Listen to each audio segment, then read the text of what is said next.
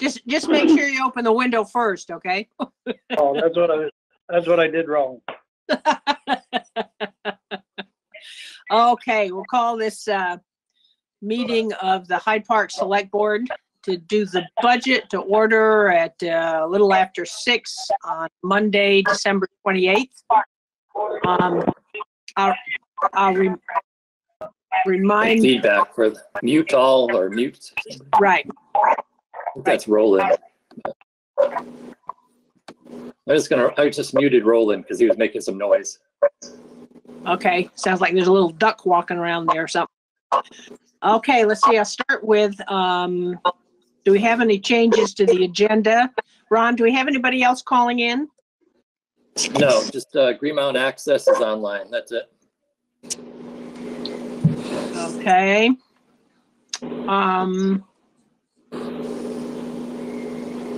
Anything else? We'll just, I guess, just start. Do folks have the budget packet that Ron sent for the last meeting? Yes. Starts out with the draft of December 18th. Yes. Okay. Ron, maybe you just want to start walking us through it. Yeah, we could do that. I'm gonna try to mute whoever's talking. So I don't know if that's David, maybe. All right. Does that sound okay? Yeah, that was better. Okay. Yeah. So I just muted people because we're getting a bunch of feedback on the audio. So when I'm done talking, I'll open it up again. Or if you want to unmute yourself, go ahead. You can do that anytime. So in the packet that I sent out, there's sort of a summary page, which I try to do just to give you a big picture view of what's going on, and starting with revenues, then going to expenses. So if you had that packet and read it, there's not a lot of room to move, I guess, because of the revenue situation. So you're already starting at a choice of removing $30,000 from the unassigned fund balance, which is something we talked about last year to try for this year. Of course, that's pre-COVID, so part of the impact on the budget's revenue. If you're already starting out at minus 41,000, it gets really hard to keep to a 3% tax rate increase or less. The other line items and highway and capital reserves are a lot of those are choices too. So as you try to do your programming, whether it's paving or capital reserves, some of those are your choice, and they're sort of round numbers. For the capital reserves, for example, do you want to continue to work to the annual goals? And so for highway capital reserve increasing by 20,000 doesn't get you to the goal, but it makes steps towards the goal. Same thing with fire reserve, increase that by 20,000 in this draft. Doesn't get you to the goal, but it makes steps towards the goal. So I don't, as far as trying to come up with an easy answer here, there's not a lot. What we do in January is all of the wages, payroll expenses, health benefits, a lot of those fixed costs, if you will, are revisited just to make sure they're accurate. So they will change a little bit, but not by much. Right now, there's a 2% wage increase for employees in there. There's no new jobs. There's no major changes in what people are getting paid. The 2% across the board is in there. Most of the outside agencies are level funding. We do have 3 new requests that came in this year. I can go over those 3 quickly. And those are the people that are taking advantage of the no petition COVID exemption. First one is North Central Vermont Recovery Center. They're asking for $2,000, part of a statewide recovery program. I think I'm trying to think what the number was. There are 16 or 22 related centers throughout Vermont. They've never asked for funding before. Salvation Farms serves Lamoille County with farm to table type food services, connecting farmers to schools and senior needs. And then the third one is Vermont Family Network, drug interdiction related to opiates and other things, but that's part of Jenna's Promise in Johnson. So that's that network. So all of those add up to 3,200. Let me just check that number. Yeah, $3,250 more for those three combined. Pretty much everybody else, I'm still waiting for some requests to come in. There's probably 7 or 8 agencies that haven't submitted yet. They're all level funded, so you're not going to get a big push and increases from those for those groups. So circling back to revenues, the non-tax rate or non-property tax revenue is the negative 41,000, and I summarized what that was about in that memo.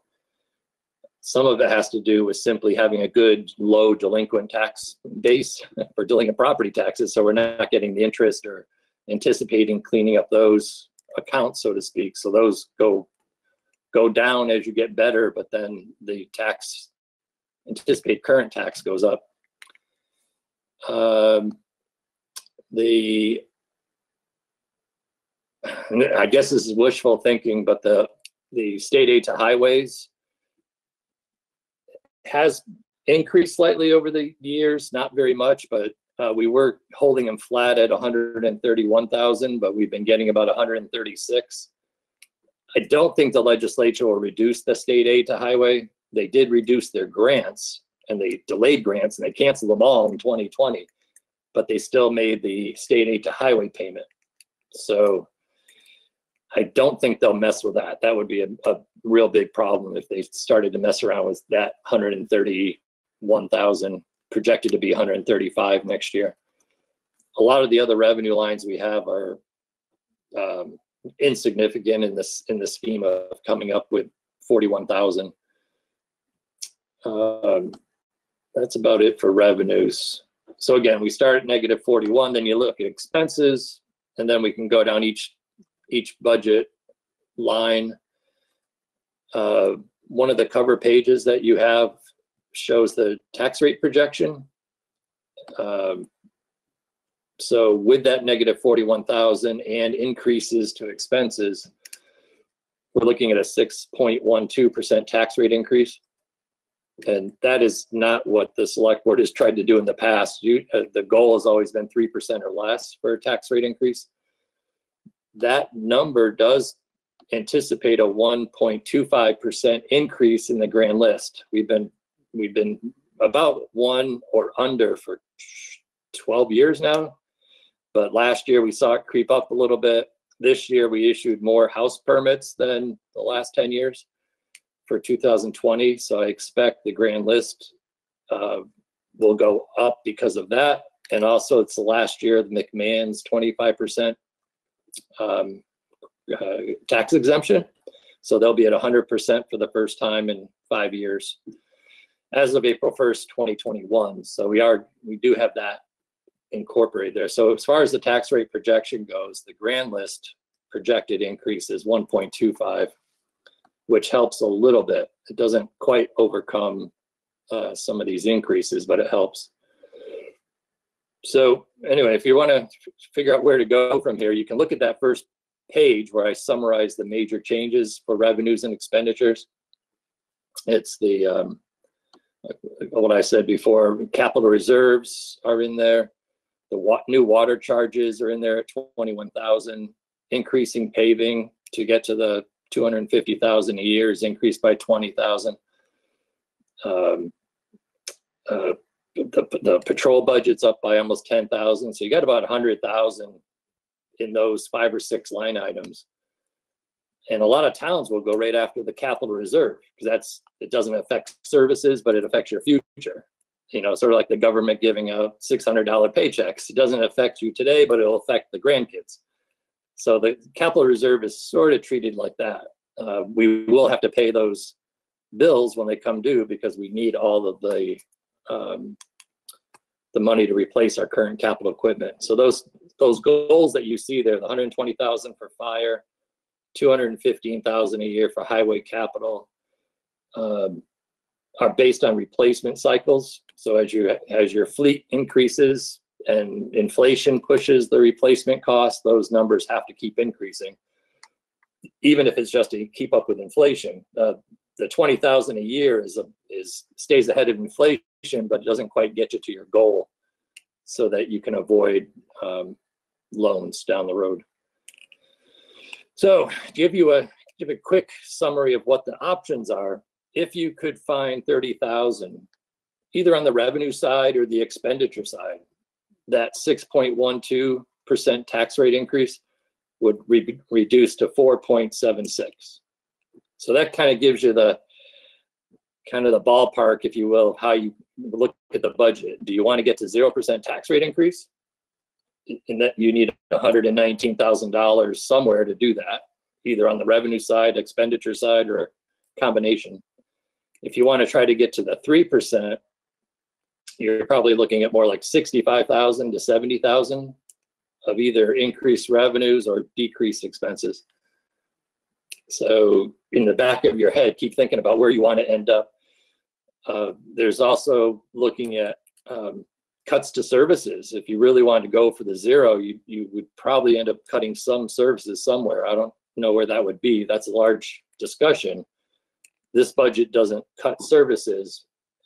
It does try to maintain services and staff at the current levels, and it also increases the capital reserves and the paving lines. So the capital reserves and paving is 60,000, and which is about half of your total increase in your revenue that you need. And that's about it. I think I just stop there for now and see where y'all are at. Hold on a second, to make sure I don't have everybody muted.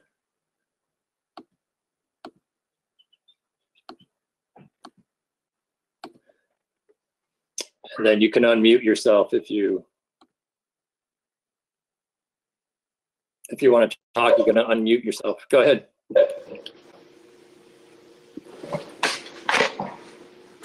Why don't we just start right on the expenditures and stuff and just go down through department by department, and then just got any questions?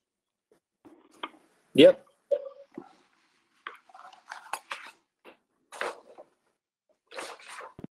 So we can start on expenses if you want, which is the general administration expenses.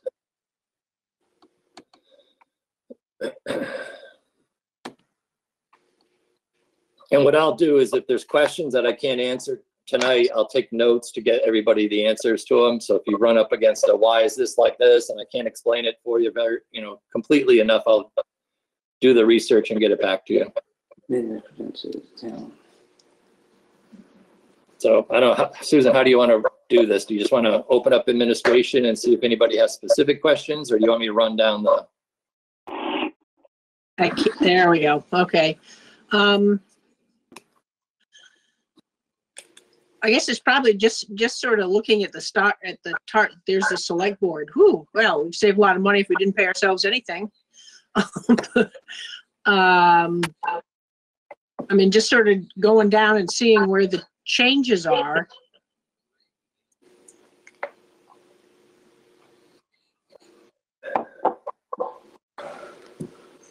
Yeah, one of the costs that you'll see is on the health benefit and dental for the administration.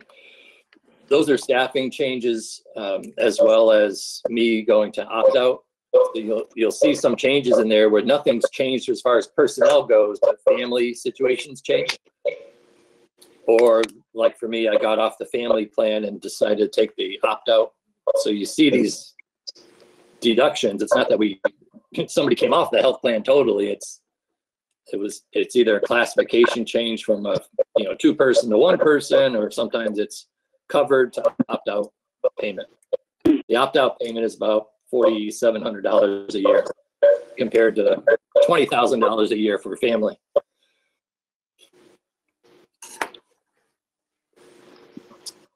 The other large number is the IT services for NEMRIC, the $8,000.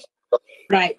And that is an option for the select board to expand the services from Tech Group. Tech Group is the one that monitors all our systems and has a backup system for data. So if we were to get malware or something like that happen to the hospital, you know, they have the backup system where we're supposed to be back up and running within 24 hours to 48 hours. That's the contract. So they make sure that everything's current and good. All the licenses are good. And if we were to get a major problem, that we could be up and running within 48 hours. So that capacity is not yet in our annual cost. That $8,000 more will get us to that level. Currently, we go ahead. If we went down now, okay, so if let's see, first of all, if we went down now and it were an attack, we'd have to pay X amount of dollars to get it back, right? Yeah, there's a couple ways that there's a couple ways we could go down, if you will. One is for somebody to click on an email in the office and get access to the server, and then the foe or the evildoer takes control of the server and locks it out, so we can't get in anymore except to pay them a ransom, basically. The other way that could go down, which is a little bit less likely, is to have Microsoft 365 go down in the cloud, which seems to be almost impossible, but it could happen. 365 holds a lot of the day-to-day work files that aren't related to NEMRIC and our accounting system. So like planning and zoning, select board minutes and agendas are all up 365 cloud up here. The NEMRIC stuff is another backup system.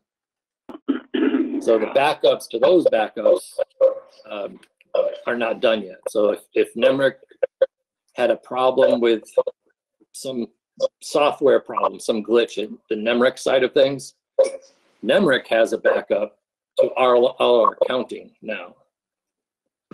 There's no backup to NEMRIC though, for example. So if there's a perfect disaster where multiple layers get attacked, then we wouldn't have a backup to NEMRIC. I almost think it's almost impossible, but that's what this extra layer would provide, is another backup to that. The other issue is the 365, which deals with select board work papers, agendas, you know, animal control ordinances, all those documents. Those are backed up on 365, but there's nothing at 365. So they call that cloud to cloud backup, if you're familiar with that term. You're basically backing up another backup. So if we wanted to go forward with it, I'd have Dave Bora, who's the sales guy from Tech Group, explain all that a little bit more technical, but that's basically the essence of it, is they're providing a system so that we're totally protected against 90%, 95% of what we might face today. So if we weren't protected and we went down, what would be what would the town see? What would taxpayers see? What would happen? Yeah, so immediately you potentially would lose the website, and you'd lose the ability to go online to talk to Kim's online records, land records. So the online record system would go down. That's run through the server. The emails would go down because those are all through the server. So you'd have phone connection only to the town office at that point if the server goes down, because all those things run through the server. Town staff wouldn't, like today I was online plenty times going to Kim's online record system to do research.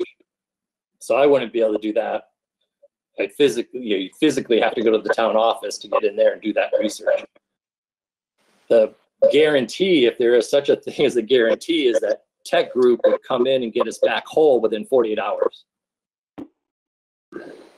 Under the current system, we wouldn't have a backup for 365 if that went bad, which is provided by this extra cost. And the server backup would be complete. So for example, the server does a lot of things in the office. One of them is it runs NEMRIC, another one does email, another one it does the website. So there's a lot of things tied to the town server. I believe that emails, a long history of email is not in a backup mode for very long. I'm not sure if it's 90 days or there is a backup to the email that goes through the server, but it's not a long-term one. Dave Bora couldn't answer the question for me about how long, because we're supposed to keep emails. So that's a technical question he was going to research. But if we're going to invest in this, one of the questions is retainage. Retainage being how long do all our records have to be kept somewhere safe. And with everything pretty much digital, we want to make sure that we're doing what we're supposed to be doing with retainage and have it accessible and preserved and all that stuff. Hey, Ron, does the town lose revenue with this internet NEMRIC stuff? I know we used to charge vault time. And if they're going in home, not coming in there, they're not paying vault time. So I'm just wondering if the town's losing any revenue because of it.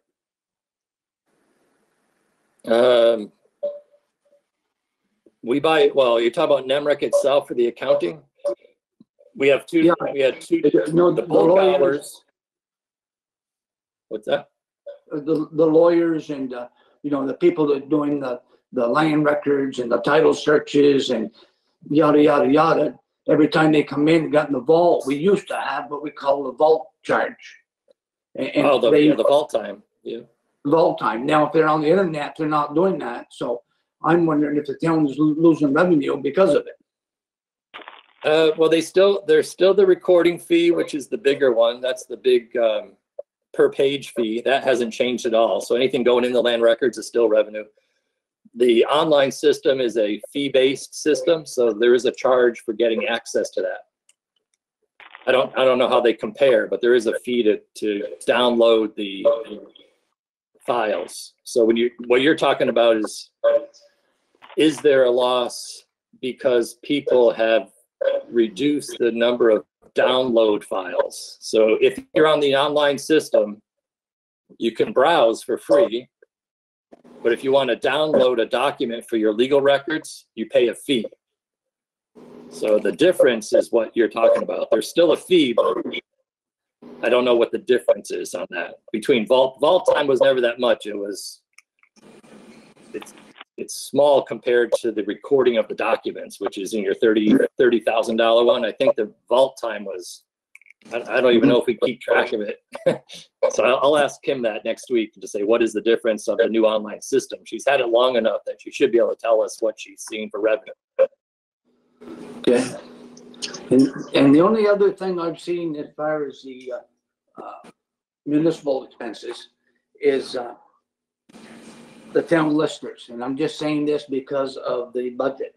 Is when we went into this back with Don retiring and Julie selling her place and moving away, that was not ever supposed to be a 40-hour job.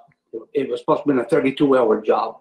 And so we as the select board come to the conclusion, a decision that Kristen could take up to 8 hours in the lister's position, which would make it a 40-hour job where 8 hours of pay would be out of the lister's office and 32 would be out of the where it is now.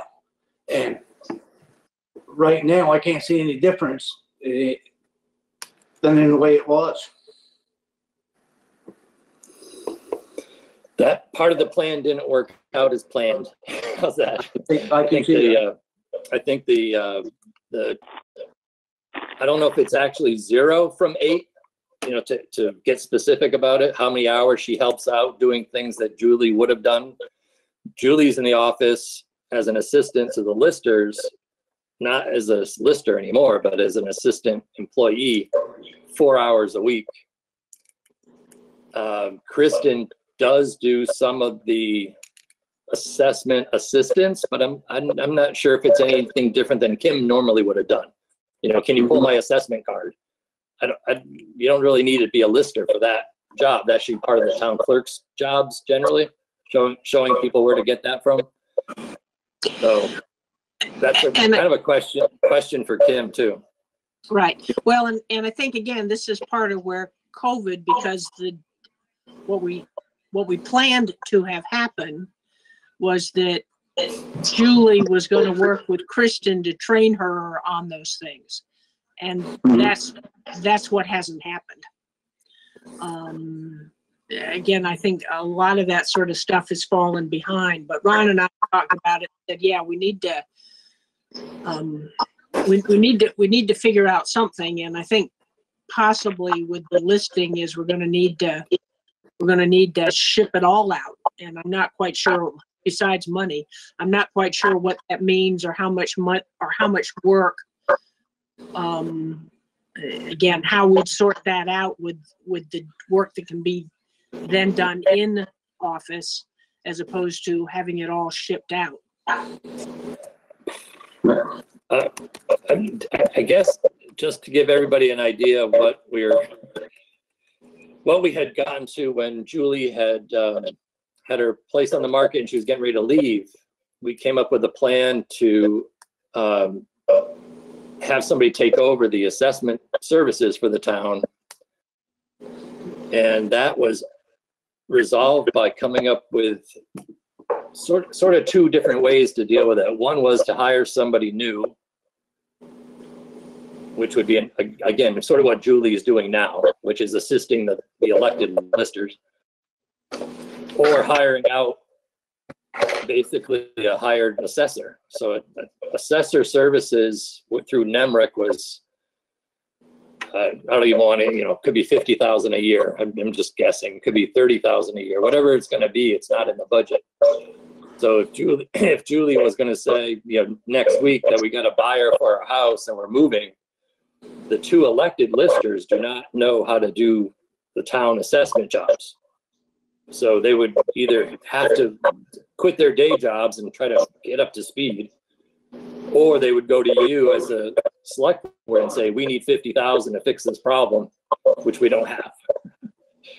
So the only other option is trying to train somebody or hire somebody to take Julie's place.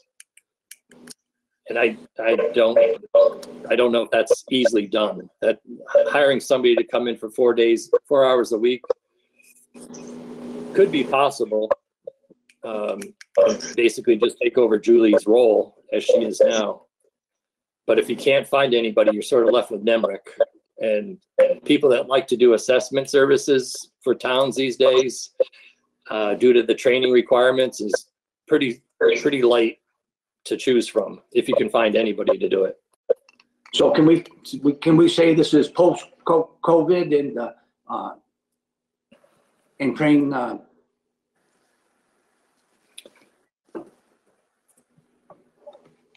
Kristen, thank you very much. Train Kristen after the offices get back open and stuff. Yeah, and it would almost be good, to focus on this with Kim. I don't want to say COVID's changed it all, anything with the office. They're still doing split shifts and they're still doing appointments. I don't think there's that many times where Kim and Kristen are in the office at the same time. But to focus on Kristen getting trained somehow, whether that, I know she started to do some training with the league and the state lister association, but I don't know where she's at with that. If Julie were to leave tomorrow,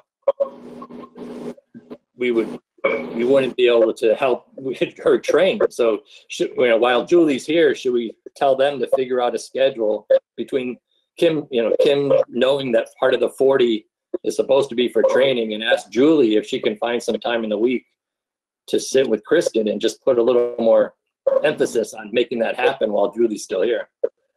That we haven't sort of asked that question yet to Because of think- COVID, we haven't asked that question or forced Right. it. While Julie's still here, we might want to take advantage of her. Yeah, I think that's the first question that we should ask Ron. And have the conversation with, I think with Kim and Christian, that remembering this was, you know, it was 32 hours and the 8 hours was doing this. And see where we are from there. See if Julie will come in and do some training. Make sure Kristen wants to do it. Maybe Kristen would be in the complexities of life. Maybe she'd be happier working 32 hours a week. I guess that's probably all the stuff we should find out first.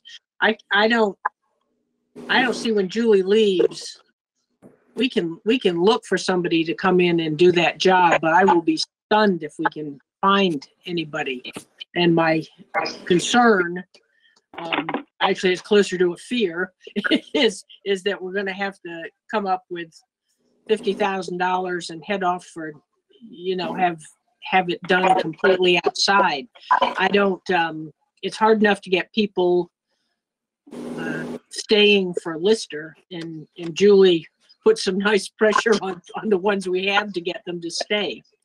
So it's, and again, the assessment question was going around earlier, because I think a lot of communities are getting where they stand on their appraisals out of whack, because every town, many towns are experiencing this property selling way over their listed values. I mean, I know a couple of properties in town that I can't believe what they've sold.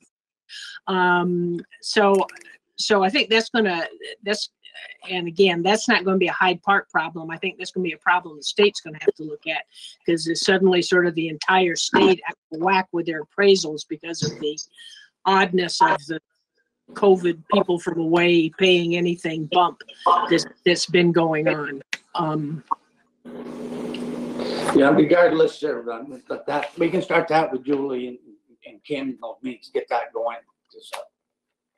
Just going back onto what we decided on back in the day. Right.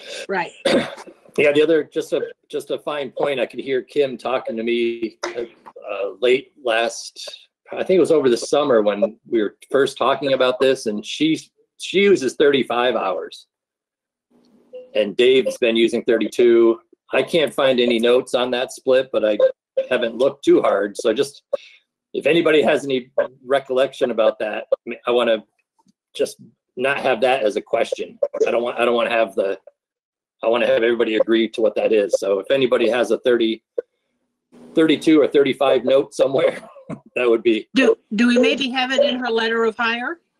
Yeah, well, Kim did that, so I have to go ask Kim. Let me see if I think she sent it to me, if I can find it quick while you guys can carry on. Okay. No, that's okay. But I think mostly looking at, basically at the town offices and wages, the only way to save a chunk is if we decide we don't want to do the additional protection. And there's $8,000 there. I'm not saying we do it, but just in terms of going through now and looking for money, that's the only place that there's any money. Anybody see anything else? How much have we got into the fire equipment fund? A minute. Is he asking about a balance as of today? Yes. Yeah. Fire equipment repairs. The capital fund.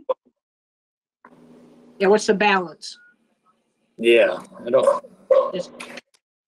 don't have those. I asked Allison to prepare those because we're publishing those in the town report. So I have a note down here to fill those in for you as of June 30, 2020. That's what we'll publish, is the June 30, 2020 numbers. Last year, it's probably, are you talking about vehicles or the equipment fund, Roger? Equipment. Not the vehicles. Well, the small equipment had minimal dollars. I think it was like under $10,000. The equipment got, the vehicle one got spent to pay for the new North Hyde Park truck. So I'll have to get you a new balance on that, but it was hit by that expenditure. But I'll get a good number for you.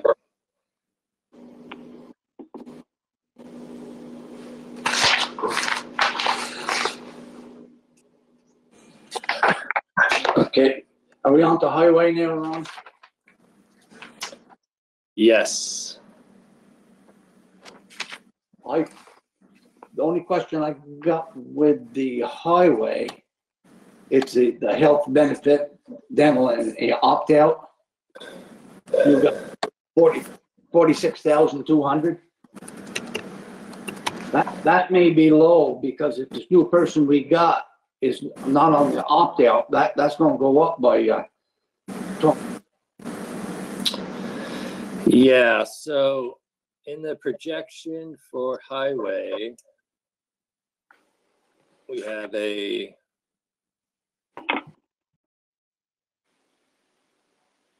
so we had LaHoulier was an opt-out, and we didn't put a family plan in his place, put it that way. That's right, because if I look at one of the other employees that's on a family plan, that's 18,000 with Yeah. all the insurance, dental, vision, and health. Now, if this new person comes on, gets on that family plan, that's going to increase that line. Yeah, well, it's about 5,000 on the opt-out cost. Right, so it'd be $12,000 difference. Be the difference, yeah. Yeah, so $13,000 is missing if there's a family plan from an opt-out. Correct.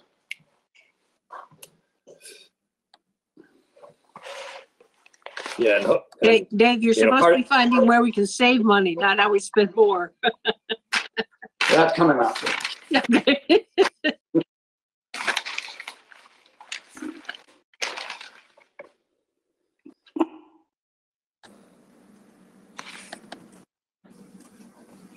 Okay, roadside cutting, hazard and tree and brush.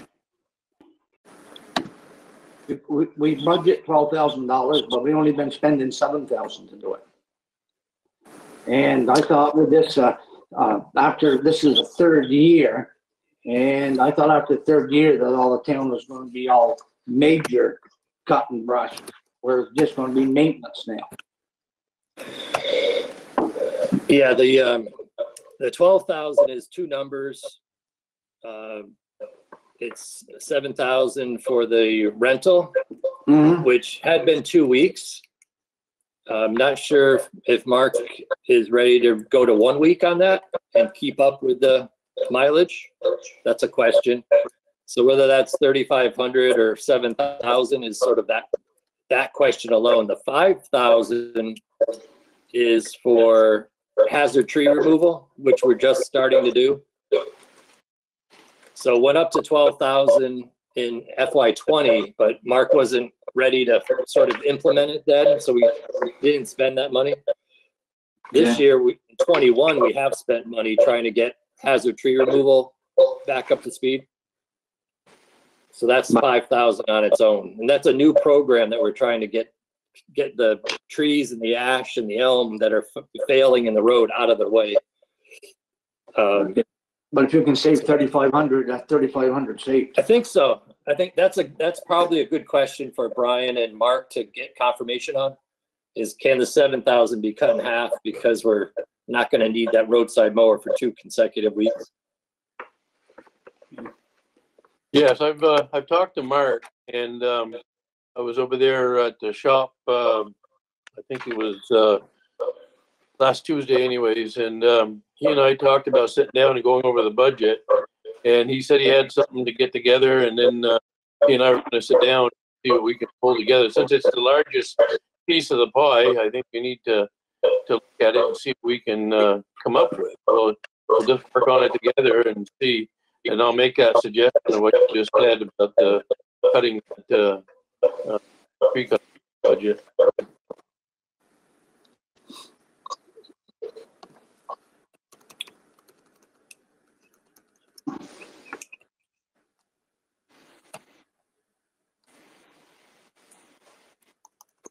You know, if those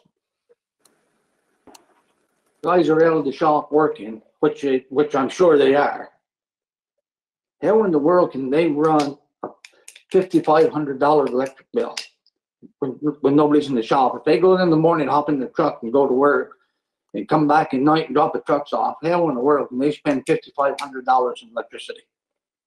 One thing that could be done on that is the same thing as what happened in Morristown garages. They put in an automatic sensor system, so when they're in there, the lights come on and the lights go off automatically when there's motion in there. And I bet it saved. I don't know if Roland can attest to that or not, but I imagine that would save us quite a bit of money just by implementing a little bit. But it would take a little bit of a cost to put it in. Because boy, it was in the last 5 years, wasn't it, Ron? We put in all those high efficiency lights. Yeah, it's probably 10 years now, Dave. But yeah, we did do that. I was looking at the electric bill for the town garage in September was $230. But boy, then that's far right. And then yeah, then the winter, the winter time, I've seen some close to 400. So I think it ranges quite a bit. And I don't know what the reason is. So maybe that's another area to try to figure it out. We could run the last 12 months or so for Brian to look at on the electricity only and just see why it goes up and down so much. Yeah, I believe part of it would be your bigger motors, like your air compressor. We just put in a new air compressor in there, if you remember, and then I think your heating, you could do. I don't know if it's possible to do something similar, like when the garage is not in use, the heat drops down to a safe temperature, then it comes back up. Just things like that could be done. What's it called? Efficiency Vermont would probably be able to help us on the whole thing. Yeah, they should be, especially if you look at the history. I think one of the big draws was that air compressor. So that's probably was a good change to make for electrical needs. It's kind of ancient, so to speak. So anything that's drawing a 220 line, or even some of the 110 stuff, if it's not, if it's too big of a motor for the size of the power coming into it, can draw quite a bit. But again, just a motion detector lighting system in there would be fine, and it worked real good for down to the Morristown garage. And I worked in there when I was there by myself with the crew and stuff. It would shut off and turn on in sections, and different bays would come on. And I don't think it would be that much of a deal to get it implemented. I think the long-term cost savings would pay for whatever it do to modify it. Okay, just seemed high to me. That's all.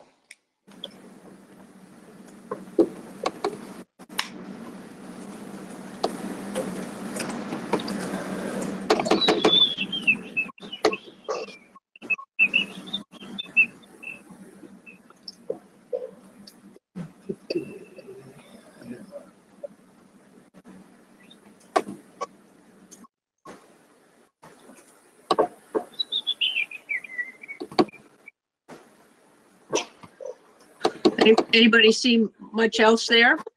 It's Now I get a question on the town. Take the gravel. The town pays $30,000 or $38,000. What is it, around 38,000? 38. Yeah. 38 every 3 years to have the gravel processed. We changed that. We changed it last year.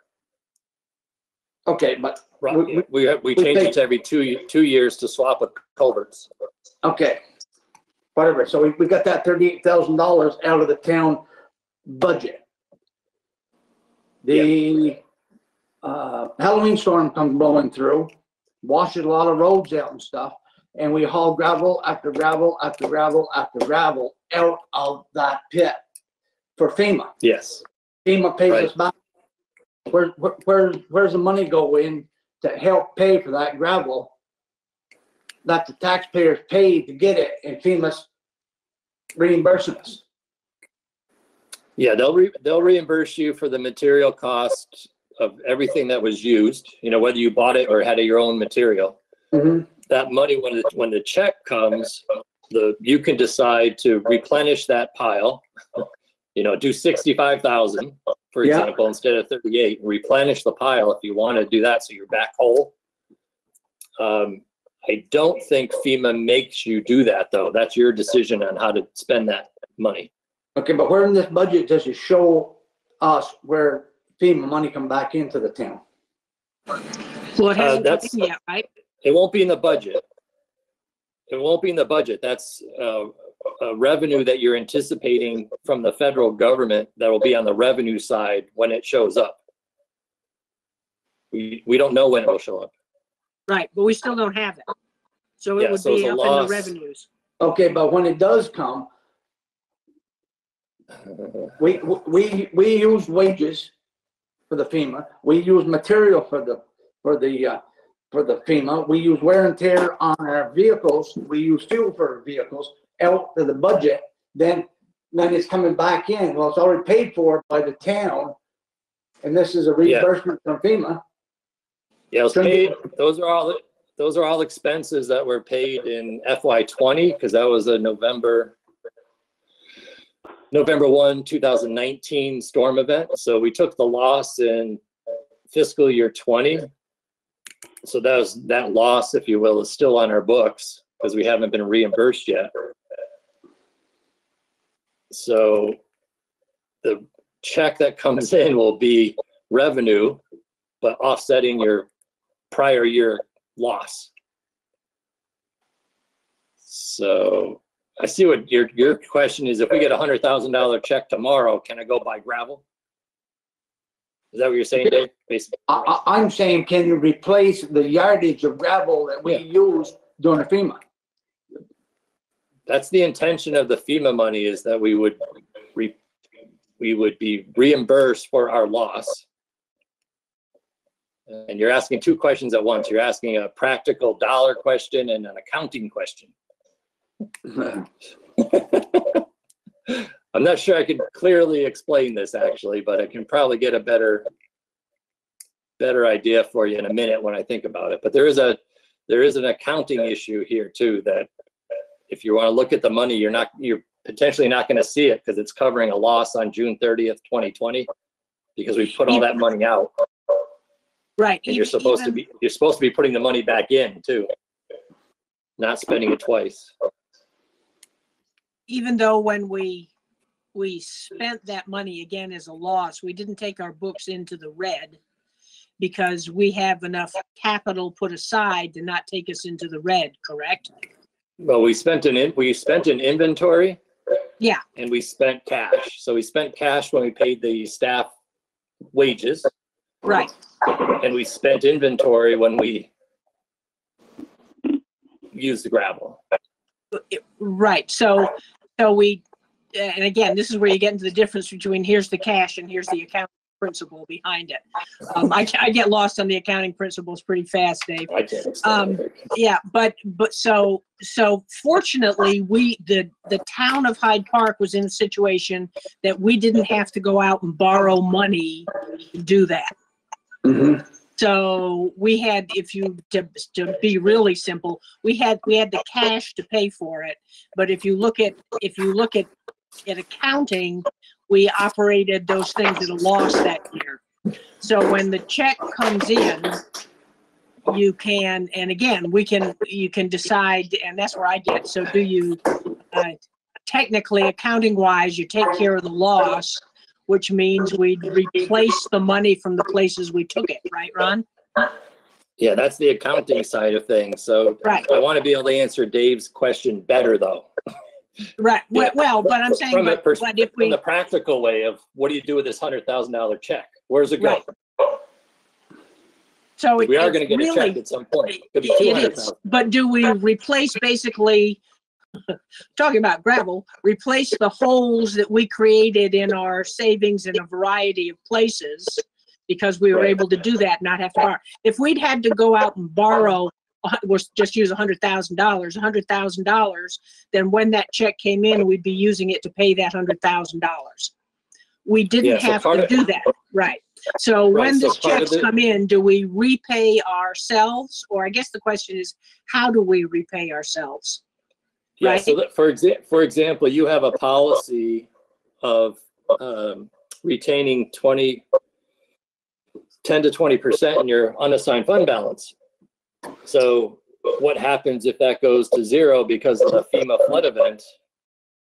That FEMA revenue should go back to that unassigned fund balance to get good on that reserve fund, you know, the unassigned fund balance, because you don't want to run that to zero and not replenish it. So when we do get that check from FEMA, some of that money that we've borrowed, if you want to call it that, from the unassigned fund balance has to go back to the unassigned fund balance, because otherwise you've depleted your savings account and you don't. I almost got it. Yeah. We borrowed money from ourselves to pay for this, and all this is stuff is just putting the money back in the coffer. That's the easy way. Yes. You got it. Yep. Why did you say that to begin with? No, well, I think there's the piece I was trying to get at you, Dave, was some of that gravel cost was not real money. It was inventory. Yes. So we have two. Right. That's the piece I can't explain enough for you, but I will.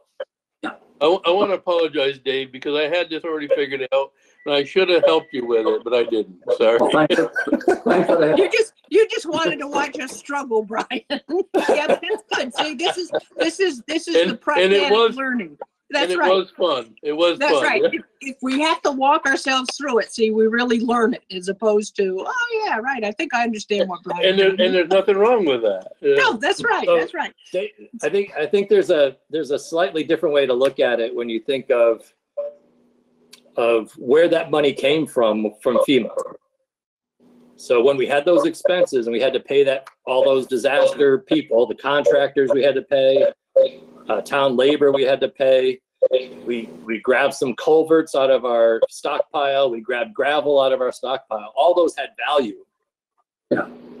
Some of it comes right back to the unassigned fund balance, right? So we knew we paid those guys without any budget because they're on overtime, and the only place we're going to get that is from unassigned fund balance. That money that we get from FEMA for the overtime and for the, material cost that we paid for out of unassigned should go back to unassigned as a reimbursement to our own account.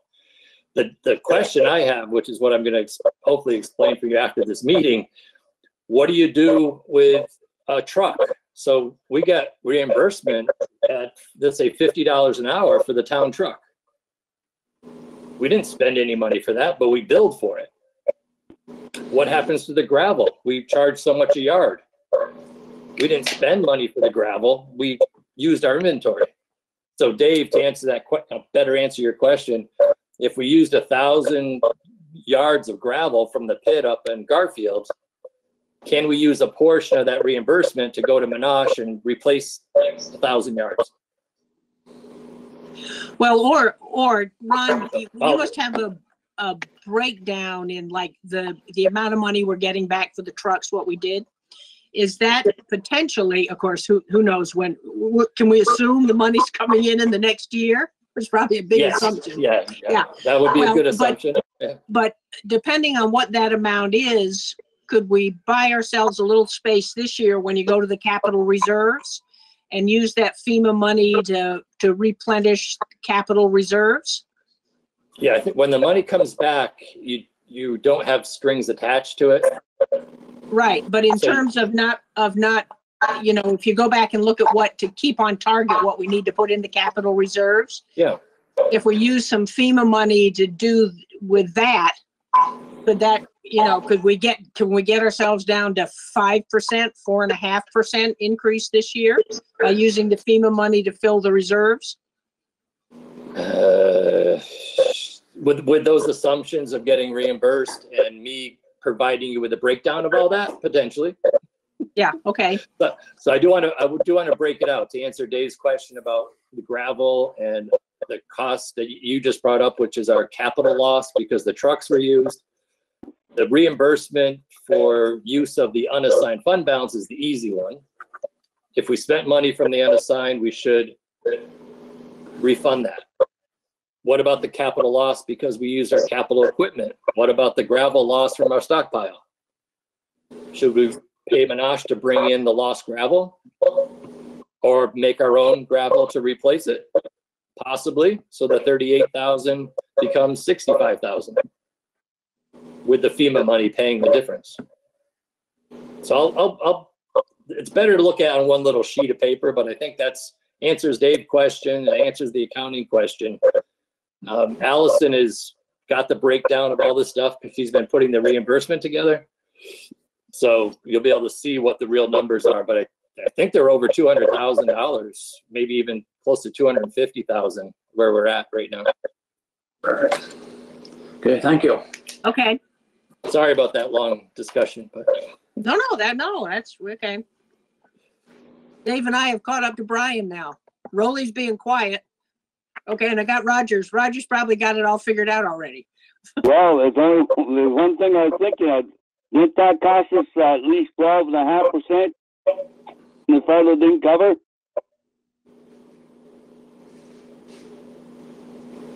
I didn't understand that. Well, 12.5% of what? I thought the FEMA money covers 75%. Then I thought the state throws in 12.5, and I thought we had to come up with the other 12.5. Yeah, no, it's 92.5 is state and federal. Do you have any tartar sauce? Okay. And 7.5 is the town. All right, 7.5 then. Yes.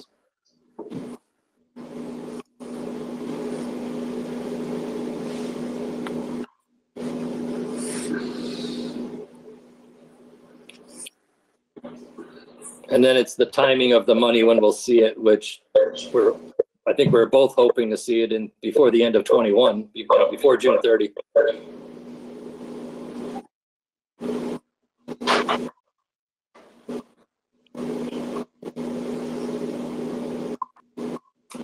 So I'm gonna try to get hold of Mark tomorrow and see if I can set up a time with him to see what we can work on some of that budget too. So what do we come up with on that? Okay. Because part of it, even looking at, except we don't have the higher health insurances, but they're at, make it easy, they're up 3.5%, which isn't,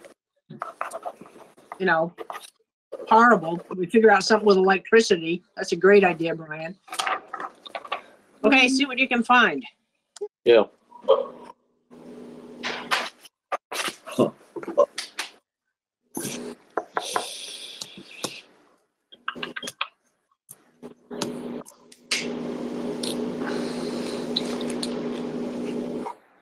Okay, So so public safety. Yep, highway. Pretty flat line. I think there's another, maybe 1,000 or two more. And I gotta mute somebody back feeding a lot. I don't know what that is. Okay. I think that's Dave. Dave, do you have some background equipment going on in your room? No. No. I'll mute It just sounds like that. So the $1,000 or $2,000 more for the fire salaries potentially if everybody gets shifted to the $15 minimum, but I don't think the legislature is going to move that stick this year. They already have a plan to get there with the cost of living increases, and but you never know, they could have a bill to make it effective July 1st, which would affect the $21,000 number for fire salaries. Ed didn't have a lot of changes. He had the up and down. The medical physical one, we've been debating with him, the $2,000 a year, he's reduced to $1,000. I'm not sure what the $1,000 is for. He didn't explain that, but that's one change. there. I talked to him about whether he could come up with a health and physical safety program or something with that money if it's not going to be for physicals. Of course, the water charges are driving the budget. Yeah, but I think you increase. you got a boo-boo there, Ron. You didn't transpose your numbers, did you? You got $21,000 down for water, and it's $1,000 a month, that's 12,000.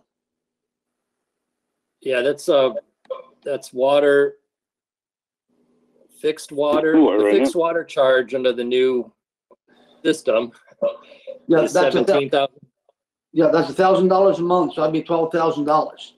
And I called them up, see what the usage was, and they told me with the fire department over there, it's $7 per 1,000 gallons.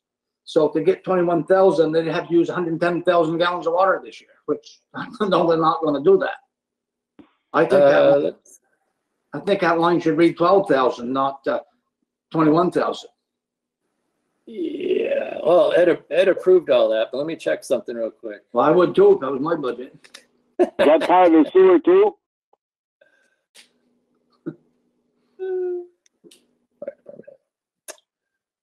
Hold on, I'm gonna pull up a bill here that I have.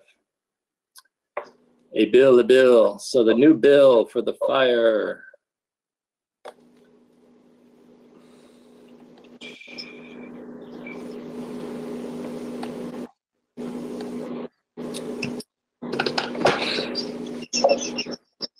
Yeah, so yeah, 1,417 is the monthly charge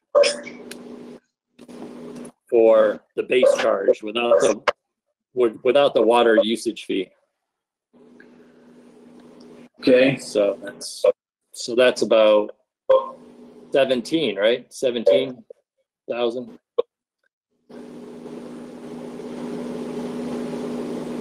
1,417 times Yeah. 12.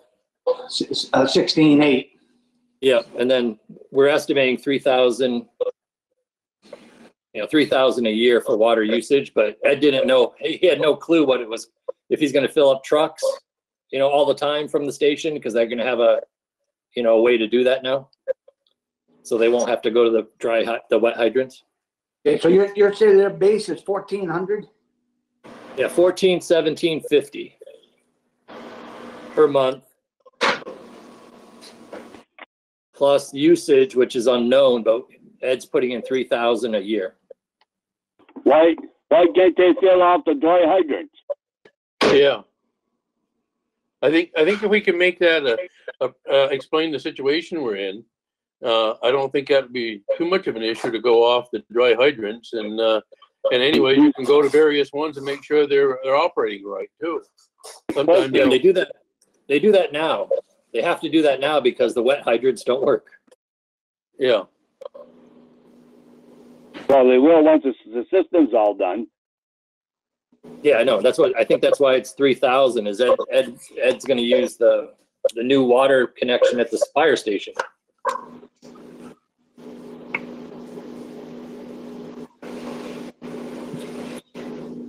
So yeah, that's a 3,000. That's a 3,000. Maybe $2,500 question if he could get that down. Keep some for the building itself.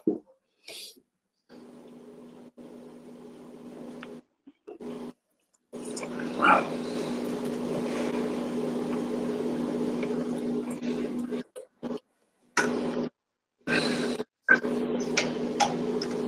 $3,000 divided.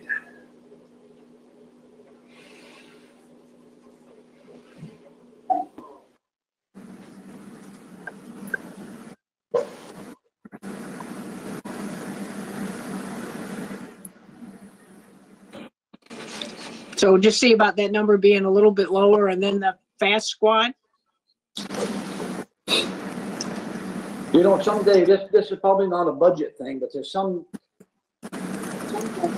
we ought to put our heads together and consider if we should put the fast squad back in the fire department's hands.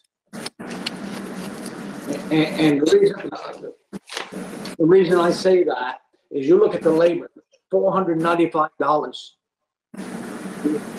How much labor we use, and what are we paying them? 11, 12 bucks an hour for the call, Ron? Yeah, 11. You know, if two people responded, that's 24 hours.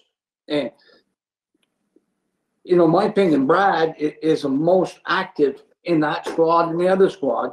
If you hear the dispatch tone out, whether that's a car accident or a fire, it always goes Hyde Park Fire, Hyde Park Fast Squad, and NEMS respond. Well, Brad is all of them, right? He is. The only time that they don't call off the rest of the departments if it's a lift assist. And you know, it's not a lot of money, but $12,000. But could we cut back on radios and AEDs and stuff if it was under the supervision of the fire department again? Maybe we should wait and see what happens with the election, and that might be part of what consolidates. Mm-hmm. No, just Yeah. yeah. You know, well, I think particularly with the potential change coming up with the election in the fire department, which is, I got people have said things to me about it, so I know it's public knowledge. There's going to be there's a race there, but that could be part of, you know, if there were to be a change. You're right. Why, you know, you can only wear so many hats, and how do you start to consolidate some things? Right. And the only other question I got with the fire department, what in the world do they have for telephone service? It's $2,900 a year. That's an extra charge that's showing up this year. I think they're incurring it now, but it's an internet speed issue because they're connected to the first alert system. So it's an internet charge that they pay so they can have direct access to the statewide first alert system through their phone. It's a new thing. It's not a phone system, per se. It's the internet connection to the statewide first alert, I think is what they call it. So Ed had some buzzwords on that, but it's basically a new cost that they had to do for this statewide response. Yeah, it just stood out. Yeah, it does. Yeah, they can get toned out on their phones now, plus their pagers and radios. I heard pages and radio. What was the question, Roger? I said they can tone the department out on the radios and on the pagers, and plus their iPhones.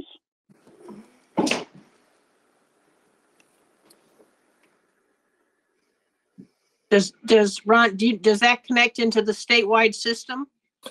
Yeah, I'll get you a little paragraph from. Yeah, I'll get you a paragraph from Ed about exactly what it does, but it's all about the alert system that they follow for dispatching and responding to the state.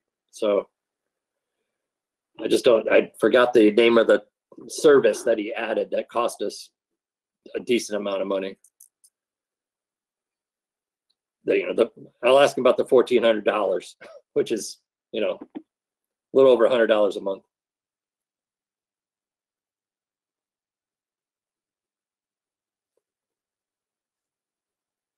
It could be something as simple as dispatching to cell phones versus pagers. Yeah. Okay. Check it out. We'll see what it is. Yeah.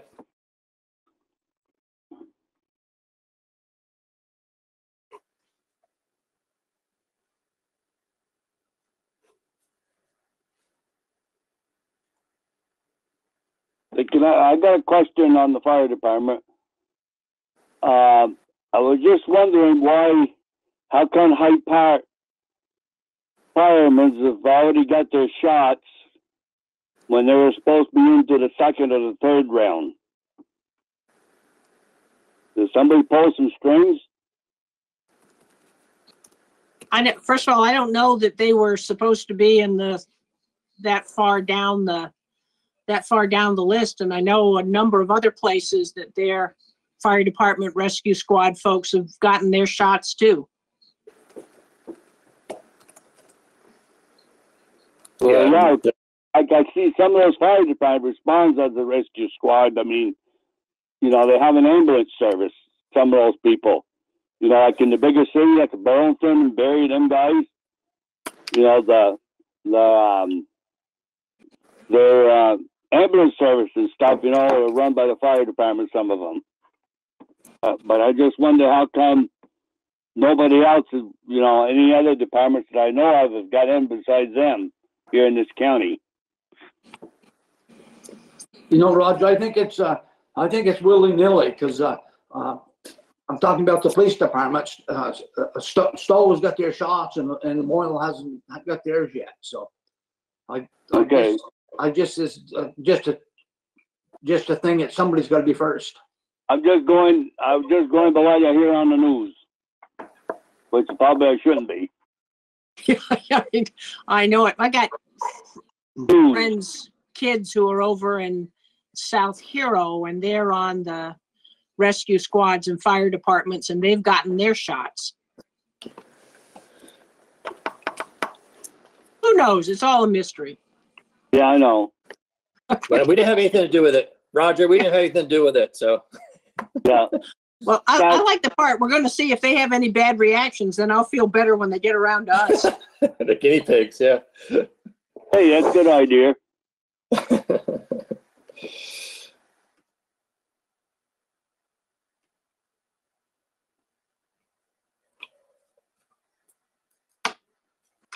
So public safety, it's sort of managed communications. We agreed we're doing 3% a year. We were doing that for 3 years, so this is, Second Yeah, I year? think that's what it was. yeah.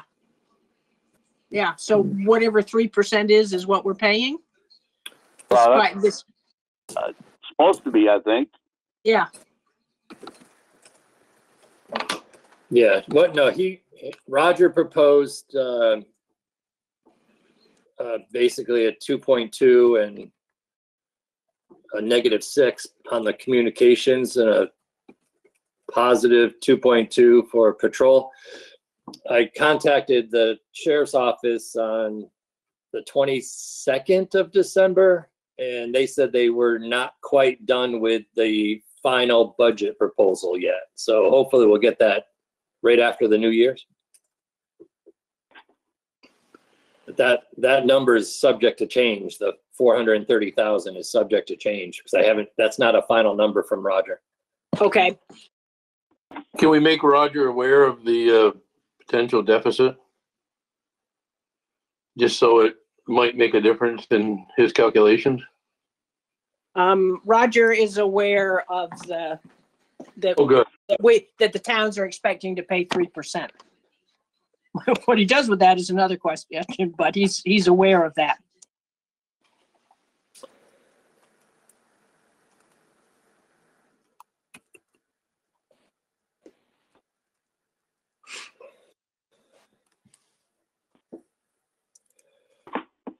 Okay, what's next? How much is NEM's percentage? 3.1. 3.1? All right. In the ballpark then.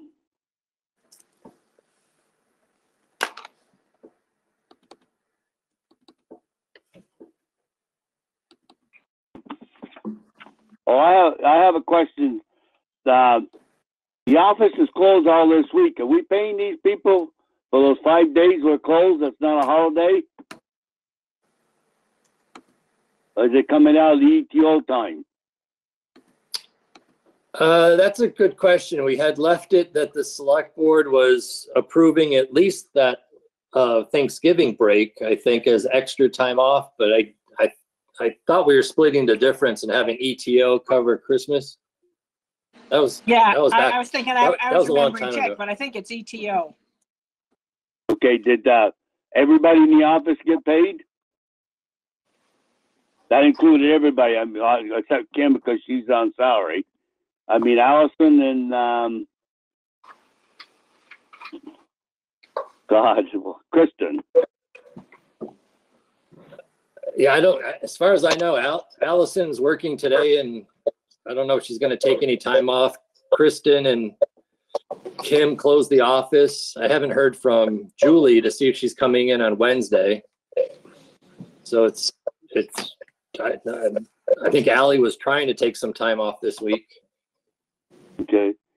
but I know she worked today and she's, planning to work tomorrow. I was just curious. That it just don't include the town highway people, right? No, it was just the town office staff, which is Kim and Kristen primarily, and then I think it was ETO for anybody that wanted to do it anyway. It was the Thanksgiving week that was the extra.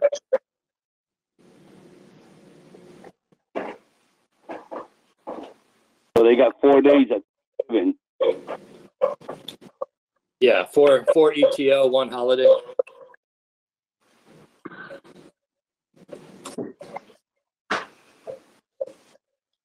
That answered my question. Yep.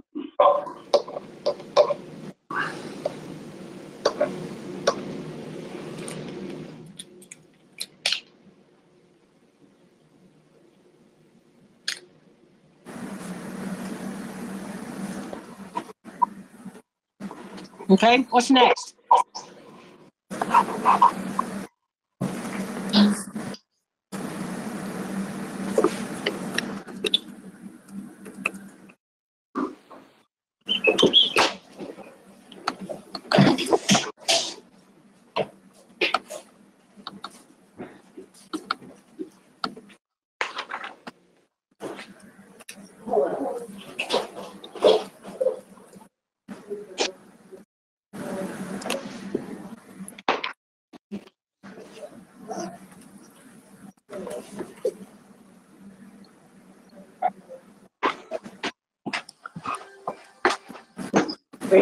Wait, okay, whoops. Sheriff.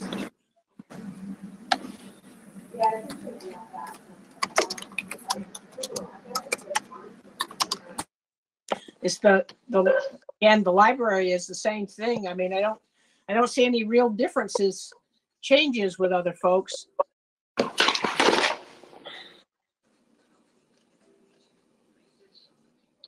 Ron, so are we looking to do as we did last year, take 30,000 out of the was it capital fund and to reduce taxes? No, you're on mute. You're muted, Ron.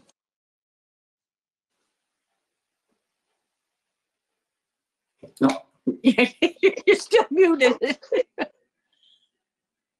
Okay, we got you, Ron? Ron, you're muted.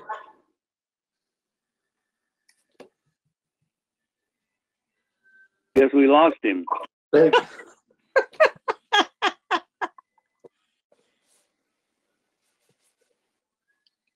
Well, seriously, Ron, can you hear us?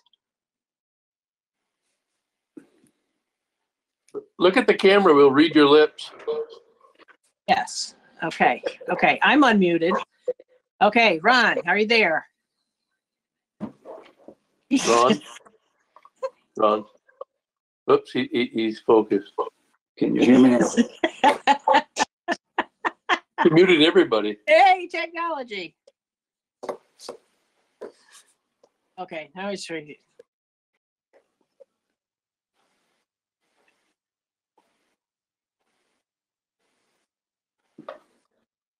Okay.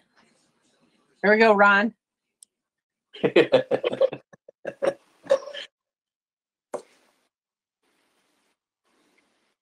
No, he's still muted.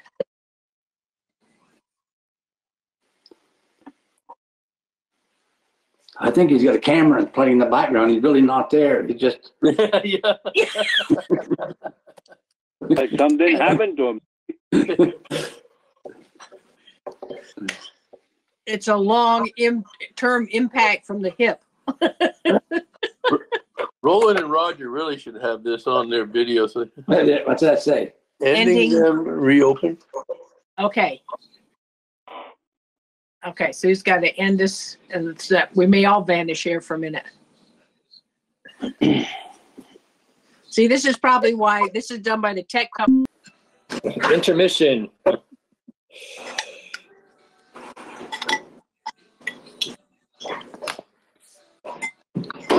Oh.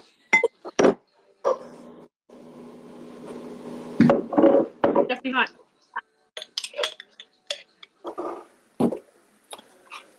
Doo-doo-doo-doo. Yeah, I'm gonna have to. I'll call Roger because I don't think he'll know what's going on.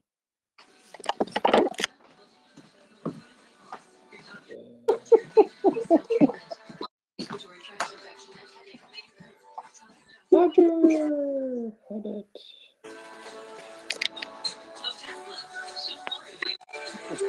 Okay, there. Did you know that guy goes home? Okay.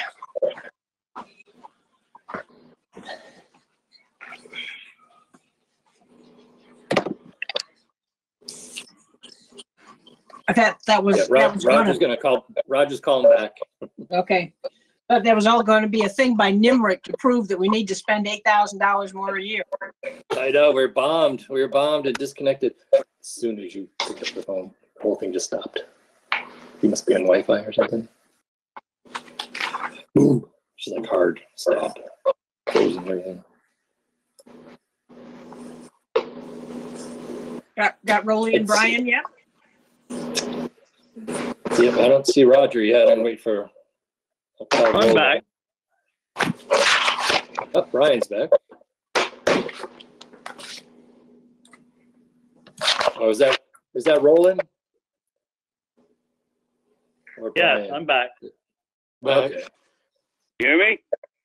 Okay, I think we're all back. Yep, okay. All right. Thank you.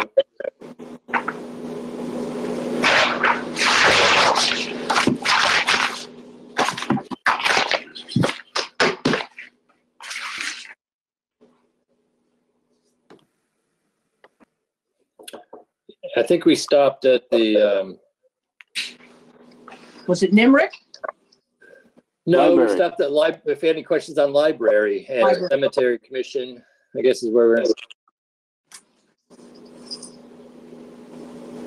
I wonder if there's any of the same sort of, oh, wait a minute, at the library, don't they have the automatic lighting system anyways?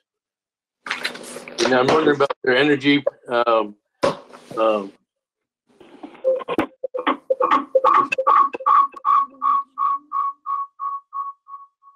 the hell was that? Roland? Hold on, there you go. Is Roland landing again? Oh my. Yeah, I think everybody's here, so. Yeah, I think the library has done all their energy efficient electricity stuff.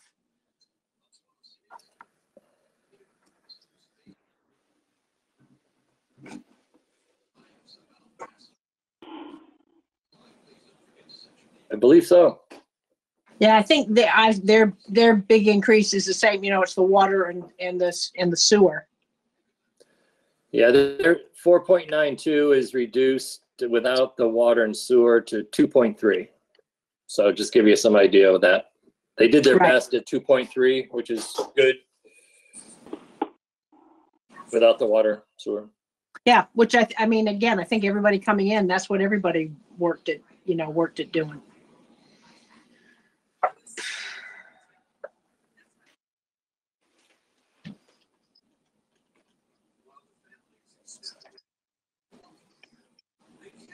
So what next?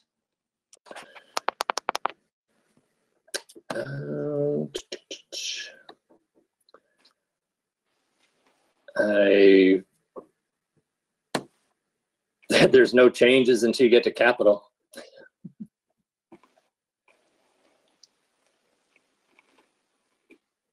Capital reserves.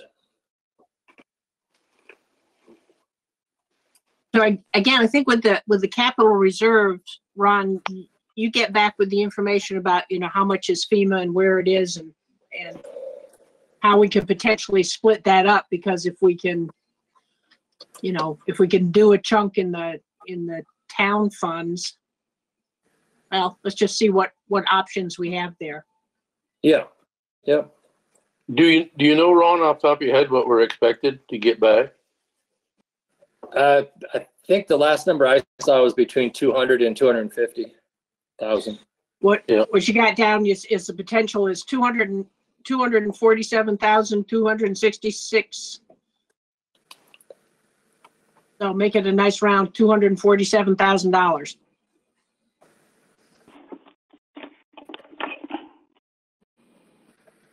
And again, Ron, we'll get the splits to see how much quote we lent ourselves to refill those holes, and then Yeah, I what's think that's left over, that's what we do with it. Yeah. Yeah, that's good time to start planning that so Ally knows what to do with it when it comes in. Right. Right. And if we have to go to zero on highway capital, keep it at 140, but throw some FEMA reimbursement there, then we'll be sort of even, I guess. Yeah. Yeah. Without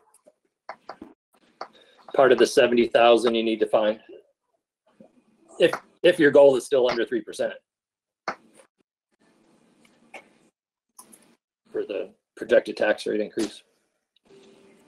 Well, I think with the FEMA money, and again realizing part of this, even though fortunately for the town as a whole, the water sewage thing is basically about 1%, right? So if that's sort of unescapable, and if we're really at, for me, then I'm thinking we're really at 5%. If we can chop another % plus off of that, and if we can do that by using the FEMA money, and I think a serious conversation about the additional $8,000 to NIMRIC. I mean, how much risk do we want to, do we want to take? What would really happen?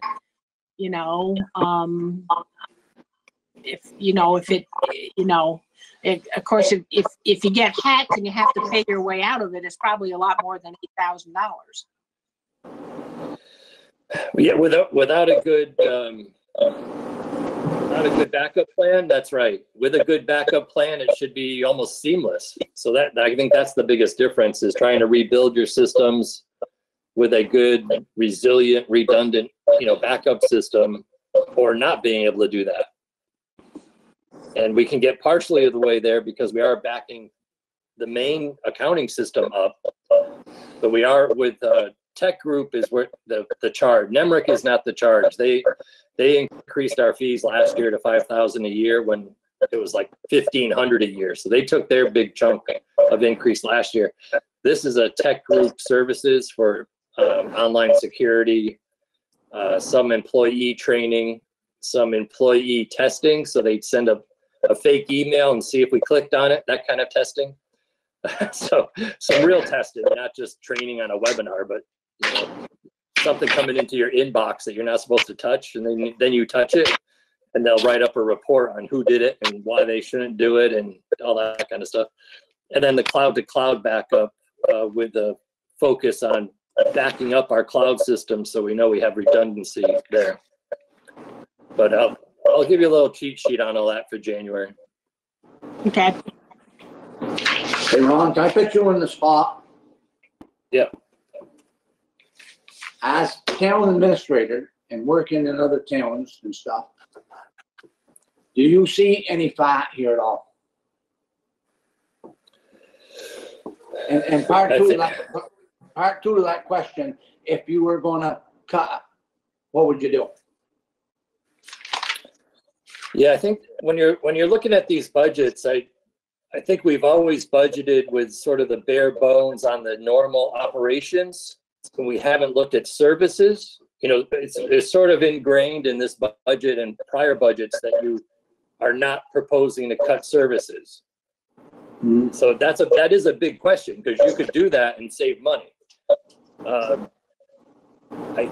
think because you have some goals with your capital that are pretty lofty. I mean, they're trying to get to that fully funded capital reserve on multiple line items. If you were to look at those and say, is there a way we can reduce the capital need? That's the same thing. So you did that a little bit with fire trucks. can we reduce a truck? Totally, by sharing equipment or whatever.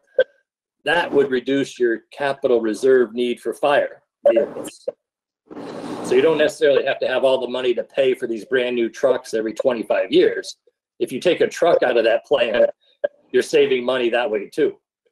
And the same thing with your highway capital needs. Is there something that we're not doing there that we should be doing? Do we have too many trucks? Versus just replace the trucks that we have. So without a lot more time on that, I don't see a lot of savings on capital reserve because we're behind the ball on those things. We don't have enough money right now to buy a new grader. We're going to have to take a loan out for the grader and pay the interest charge on that. That's another 5 or 6 years, but this capital reserve that you're putting away now at $20,000 more still does not get you to fund your capital equipment. So I'm sort of I'm going to call it a fan, but I will always advocate for the capital reserve to make sure that you're funding your depreciation. Now, having said that, if you did have a problem with 2 trucks going down at once, we had that in 2015. We had money to deal with that, but it put us behind on the long term. We had 0 for 1 whole year where we didn't have any money in the highway capital because we had spent it twice. So not only are we just barely keeping up with the replacement costs, we don't have a lot of extra in the capital equipment. So even though that looks like a place to save, I would never advocate for saving there because there's not enough money right now for that long-term view. And there's not enough money to cover an unplanned expense. I think I'd take it right out of the equation. Yeah, so I think you're doing okay at 20,000 or trying to get an equal amount of increase each year, trying to get there. And I think if you go to 0 just to save 20,000, you're chewing off your nose kind of thing down the road. So I would lay out, I would keep, if I was proposing to 100,000 more on highway to get to the goal right away, I'd probably be proposing cut it down there if that was in the budget. It's not in the budget because it's already been sort of cut already because we decided to work at it gradually over the long term. So there's no room in the capital, to answer your question, to cut anything. If we can find another way to replace it, like Susan was suggesting, that works too, because we don't get off our long-term plan. On the overall budget, I think the library trustees, the recreation services, as far as I know, patrol, I don't know what Roger's going to propose, but if he comes at anything more than 3%, we'll probably have a problem with that because we had already talked about no more than 3. Library they're under 3. They barely have service hours, never mind trying to cut hours to save a few thousand there. So I wouldn't focus on library. Library makes good use of volunteers as well as their other incomes to fund that department. So they're actually doing pretty good overall. If you wanted to look at other services, you're really talking about highway and are there better ways to do things? I think that's always going to be a question with highway. They do so many different things. Is there a better way to do things in highway? So we've talked about that before, and Susan and I have talked about the employee staffing over there. Can we move things around or do things different? And with the same people or less people? Pretty close call on that. You still need 4 or 5 people to get up in the morning and plow the roads if you want them open between 3 and 7:30 in the morning. But I don't think we've looked at all the things in highway like we were talking about before. How do you save 20,000 in highway? You would think it'd be pretty easy to do that somewhere to help us get to that goal. So as far as administration goes, you do have that value call on the tech, the IT line and the internet security is really, it's such a reality today that we haven't done much in the last, I would say 5 or 6 years ago, there was hardly anything being done for security. And now we're looking at sort of getting to the end of that road with that $88,000. There's probably not much more that you would do with IT beyond that $8,000 Do you spread it out and increase it for 2 years? Sure, you could. I would, instead of taking 8, take 4,000 and save 4,000 this year, but know that you'll finish that upgrade next year. You're taking a little bit of risk, obviously, right? Because you're not going to do it all at once. But you could look at that number right there and say, look, we just can't afford that this year. We're going to go halfway with you, for example. Anywhere else on the budget? I don't think wages are too high from a comprehensive review compared to what I've heard other towns playing. Is Stowe just advertised for their equipment operator. Johnson is hiring in the 19 plus or minus range. So is Stowe. So from a county wage thing, I think Eden just hired at 7. Oh geez, I'm getting confused with the towns. Everybody's hiring lately, but they're not hiring at $14 anymore. They seem to be in the sweet spot of highway is 18 to 22, somewhere in that range for operators, depending on what skills they bring. So we're not out of that range at this point. If you wanted to cut out, the cemetery maintenance, are you going to let your cemeteries go? No, you probably won't cut there. So I don't see a lot of different things. I think the things that you talked about tonight, we should finish. The electricity, I'll look at the IT thing again. The fire department, pretty, I don't understand enough about every fire department line. That's part of my problem with the fire department. I just don't understand all of it, in detail, like the chief would do or new chief would do. It's a good opportunity if there is a change of guard, so to speak, to look at that, line by line with the new fire chief, if there's been such a change. Maybe, different chiefs have different ideas, how to run a department. Ron. So that's always that's an opportunity.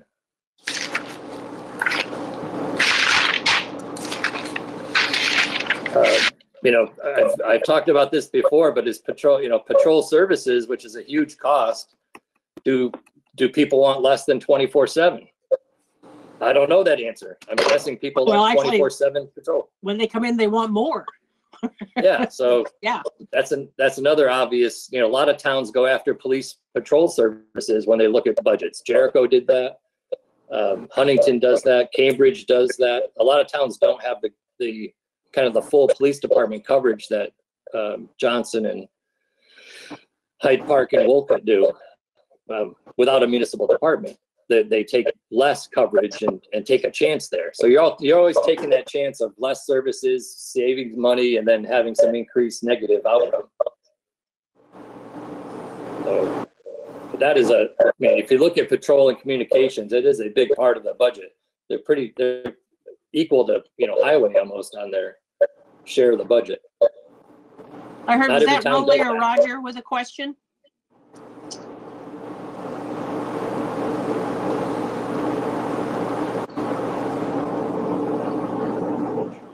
Payroll of the fire department, but the guys got paid. And remember last year we had some guy like $70,000 and we're spending $3,000 or $3,500 on a brand new sets of uniform, and the guy doesn't come to 1 or 2 fires a year.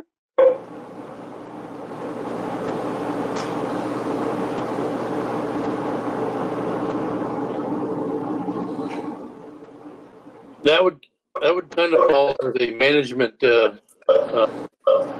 thing, I would think, with the fire chief. Yeah, I know that. Yeah.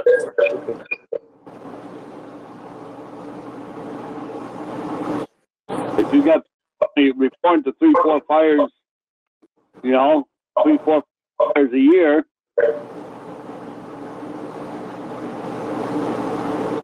Spend the money on a person to keep them.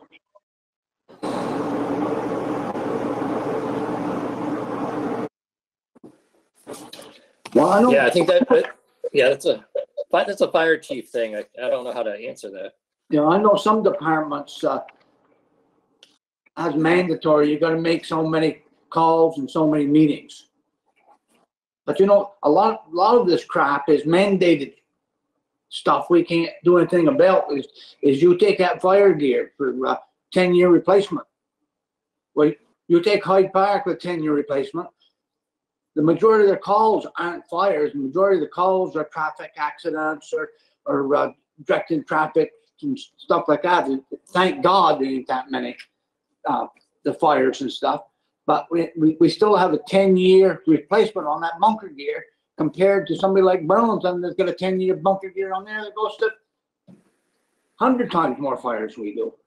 You know, there's going to be someplace, sometimes somebody's going to stand up and say, listen, you know, us small towns cannot afford some of these mandates you're putting onto us, whether it's the fire department or highway departments, some of the ways we have to do the stuff. It's just ludicrous for small towns, especially when you don't have any revenue coming in from businesses. Well, and you can't. A lot of those mandate stuff that they want, the mandates are there that if you want to be a full-time fireman, that's why a lot of those mandates are there. On a volunteer basis, I mean, I know there's a lot of other little departments in the state of Vermont doesn't replace that gear every 10 years.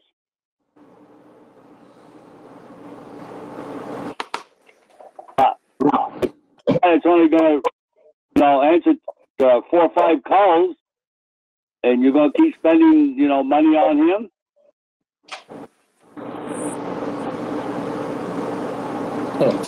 Yeah, I think it's a question that, some departments, especially if you travel out west or Midwest, some departments make gear last 20 years. Not because they want to, but because they don't have money for it. Ed's response has always been, if we don't follow the spec and somebody gets hurt, it's back on the fire chief. And that's what drives him to try to keep everything in compliance. I've heard him say that more than once. Yeah, so what happens when you know? I mean, for something to happen, how do you know? You don't know what happened. Well, yeah. I mean, that's what Ed would say. He's like, you don't know till you know. But if I know it's not in compliance, why am I going to send somebody into a fire that I know their gear's out of compliance? Well, I think maybe part of the problem is, is we people who don't deal with it all the time, you don't know. It's an interesting longer term question. How do we know? How would a select board know if that equipment is safe after 10 years? Or how safe is it? Or how less affected is it after 10 years? I mean, you can get on a can of baked beans best used by, 721. That doesn't mean in 724 it isn't still edible. They're just saying that's when it's best. And what we're really missing is knowing how long that equipment is safe and what degree of, for not having another word, deterioration is there in the equipment.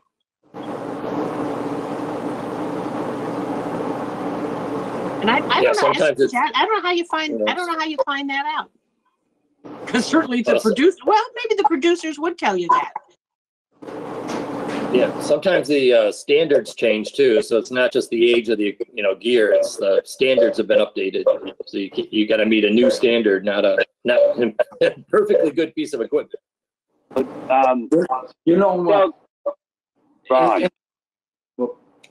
Eddie should know who these interior firefighters are. Not all firemen are interior fire. So I could see having new gear for those guys that are going into a building. These guys are never going to go into a building, and he has got some. Every fire department's got some. Some guys don't, go into interior firefighters. Wouldn't really need a brand new set of gear every 10 years. I bought. Yeah, I'm not sure what his plan is, but we can ask him how he handles that. Yeah, I mean, all questions can be brought up because I know he's going to tell you, well, you never know who's going to go in. Well, you shouldn't go in there if you aren't trained for it. And not everybody's.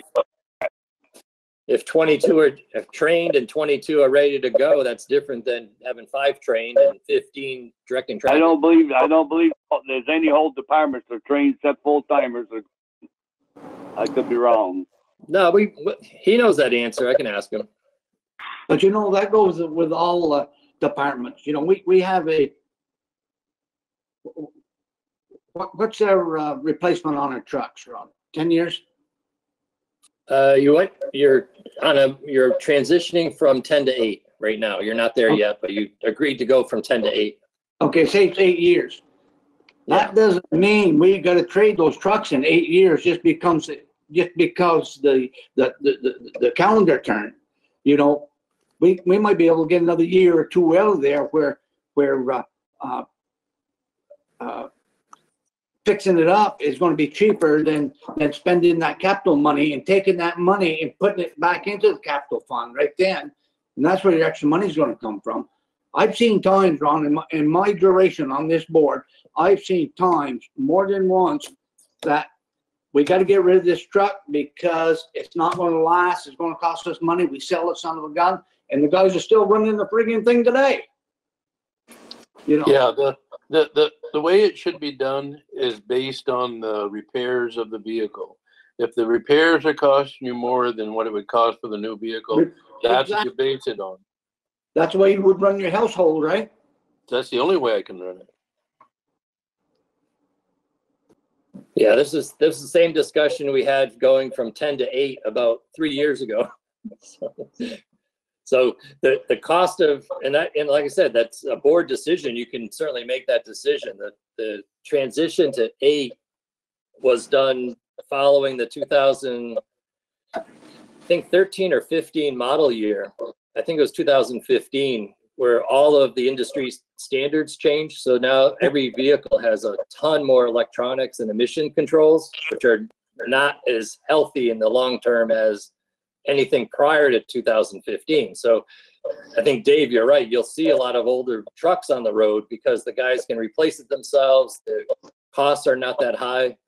But on the newer trucks, you're not that lucky. You end up with I think Mark had a $10 part and a $2,000 bill just because of where that part was.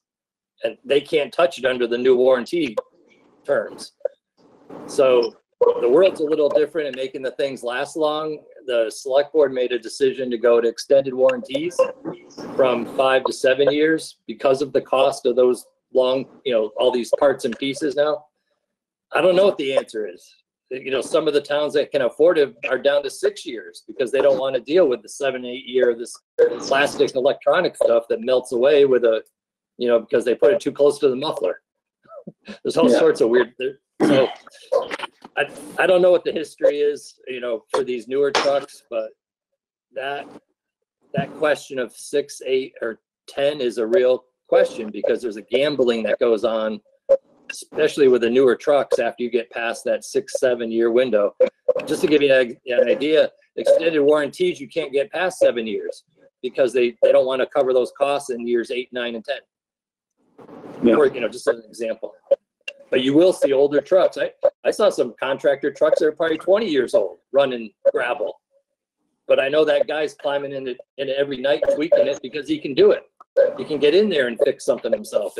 Before he has to go out the next day. Yeah. But here we have a $500 tow job to get a $2 part replaced. It's not pretty sometimes when something goes wrong. Someday it'll be feasible to lease the vehicles. Then you don't have to. If they return to electric, we'll go from 20,000 parts to 500. Electric, they're testing out in Europe, they're testing out heavy equipment with electric now. Seen it. I've seen the things on YouTube. And the parts reduction is incredible. I mean, you're talking about 1/10 of the amount of parts that have to be replaced on the electric vehicles. They're not feasible right now because the batteries suck at them. When you try to move dirt all day, I think you can get like 4 hours on a big battery, and you sort of need a 10-hour battery. And you look at where they're testing it on flat surfaces. Yeah, there's no real testing right now. It's like, can this work? It might work in 10 years, but we're not dealing with that in a 5-year capital plan, obviously. Yeah.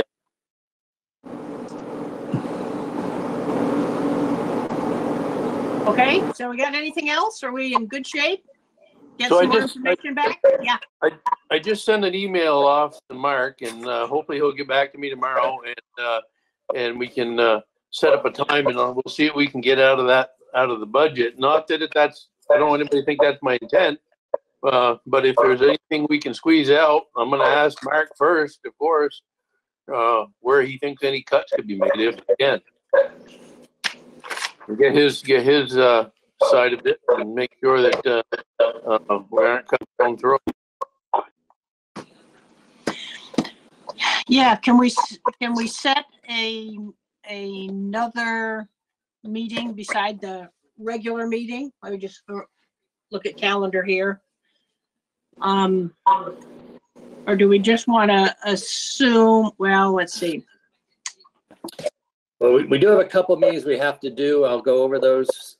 And then we can talk about another special, maybe on the 4th of January or 11th of January.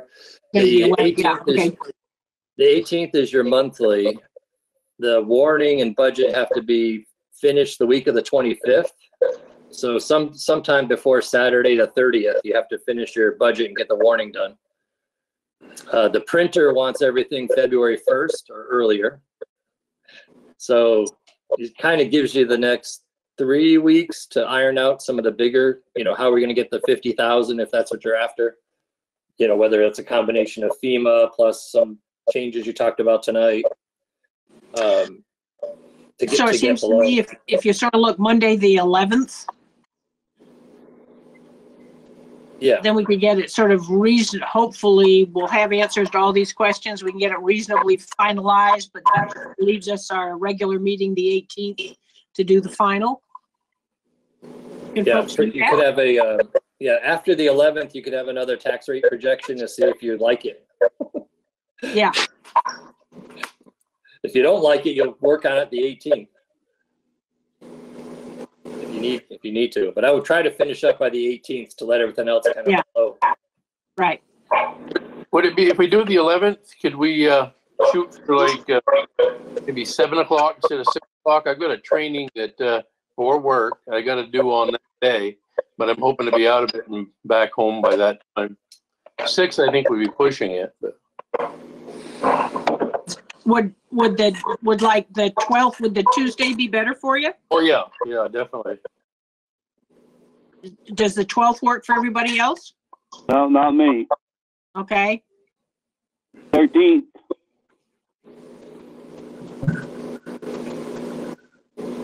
Well, then Brian, you're at work on the 13th.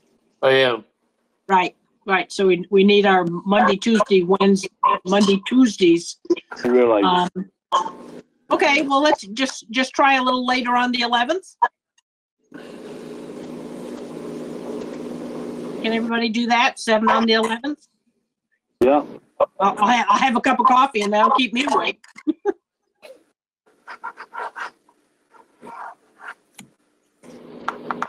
That work for you, Rolly?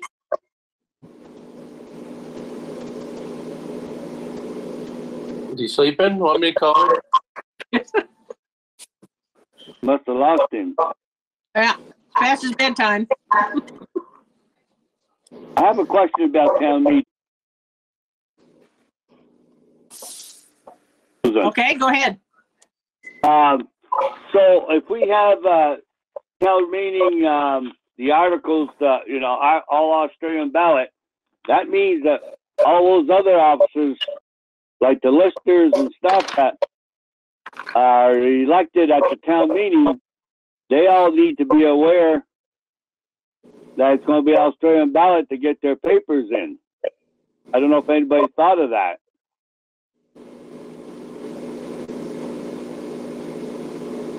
Well, well, ooh, sorry.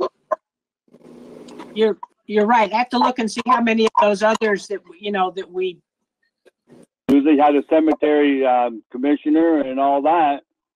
So it's interesting. I don't know if somebody just gets nominated. That's interesting. We got to figure out. You're right. How to do that? I don't know if they have to submit papers. I mean, they don't regularly do that. nominate them from the floor. Yeah. Yeah, I think they'll have to run for a term.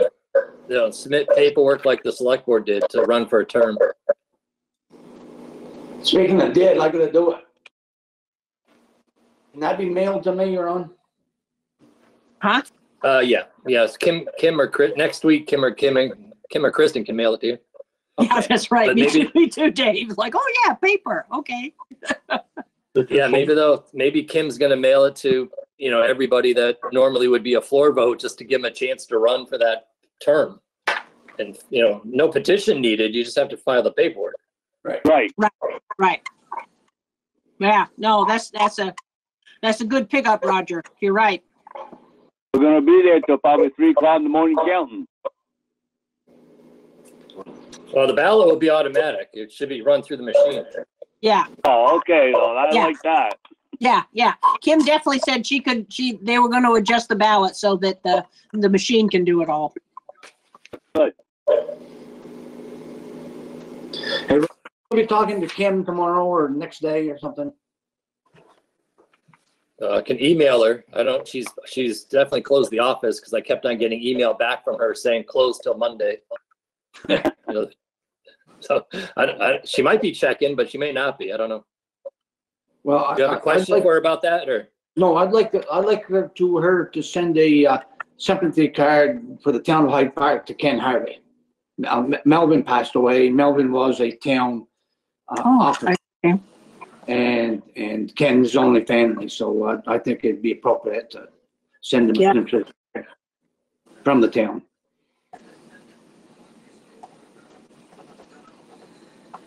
I can talk to her about that and see if she wants me or her to do it. One of us can do it. Okay, thank you. Yep. Okay, we got anything else? We good?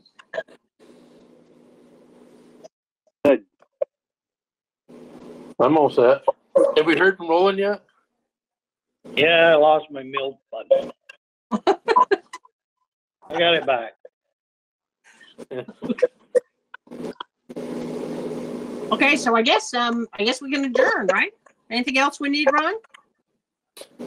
No, I'll try to summarize tonight's discussion in the sense of the dollars, so you can see, and get that up to you well ahead of the meeting, so that you can have some Right. more time to look at the fine lines. And Brian, if you're going to meet with Mr. French and come up with any great ideas, let me know as soon as possible, and I'll kick that around to all the members. Sure.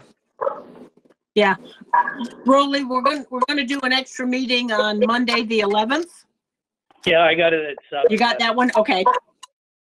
I don't know where we'd lost you. Okay. 7 You're o'clock, going to do right? 7 o'clock, right? Yeah. I thought you might be out patching the window. You threw the thing through. Yeah, that's right. Okay. I guess then I just need a motion to adjourn. So Motion to, second. Okay. We got it. Second. All in favor signify by saying aye. aye. Okay. Anybody opposed? Anybody not? Okay. We're adjourned.